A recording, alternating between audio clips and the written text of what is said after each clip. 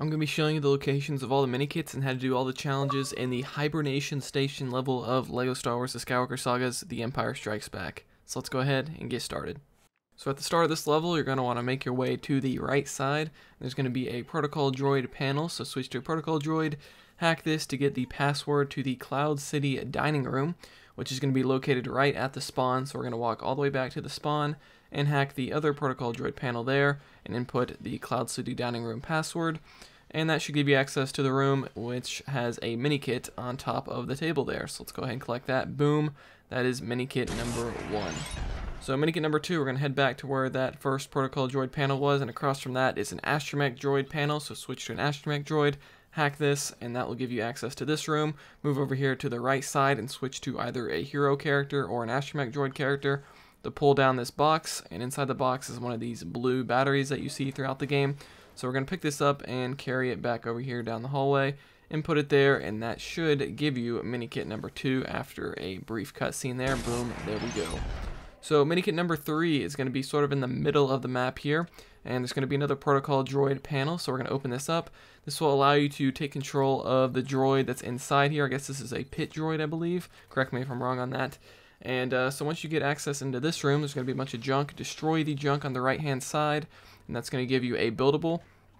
And this buildable is going to basically get this conveyor belt moving, so that's kind of what you want. You want everything to fall into the furnace of the conveyor belt, so destroy the debris on the conveyor belt. Once everything falls into the furnace, Minikit number 3 will pop out. So Minikit number 4 is on the top left side of the map.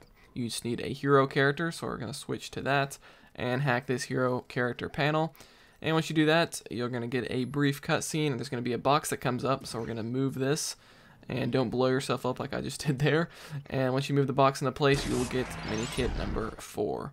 So next up for challenge number 1, disguised as a stormtrooper, loot a weapon crate. So to disguise yourself as a stormtrooper, defeat a stormtrooper and equip all of their clothing, their leg piece, their torso piece, and their helmet.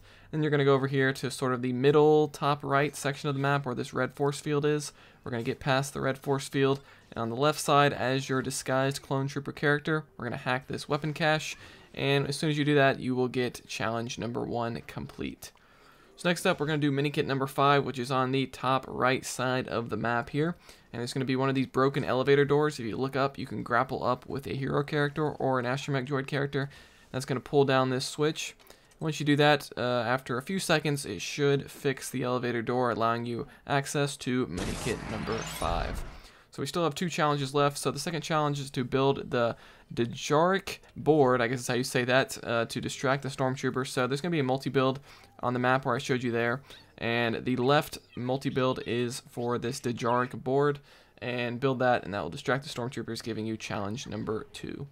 So the last challenge is to activate the secret turret with a Gonk droid. So this is at the very end of the level as you're defending the Falcon. Ride a Gonk droid over there onto that secret panel, and that will give you access to this turret, and that will give you challenge number 3. So that's going to be all the Minikits and all the challenges in the Hibernation Station level of LEGO Star Wars The Skywalker Saga. Let me know in the comments if you have any questions. Like this video if you enjoyed it, dislike it if not. Subscribe for more content like this. I'll see you guys next time here on Quick Break Games.